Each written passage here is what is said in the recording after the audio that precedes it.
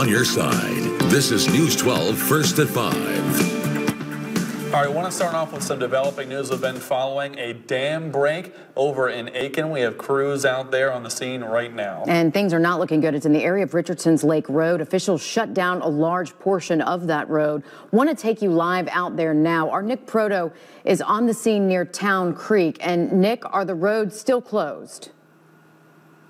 No, the roads have been open for a little while now, and the water, for the most part, has pretty much subsided. But I want to show you guys some of the damage. If we come, this is across the street from where the dam originally broke. You can see this is where the water level was. It rushed over this trampoline about waist high on me right here. As we keep walking through this yard, you can see the water all over in the pool. And then I'm actually going to walk right through where the fence is supposed to be. You can see these poles right here. This is where their chain link fence was.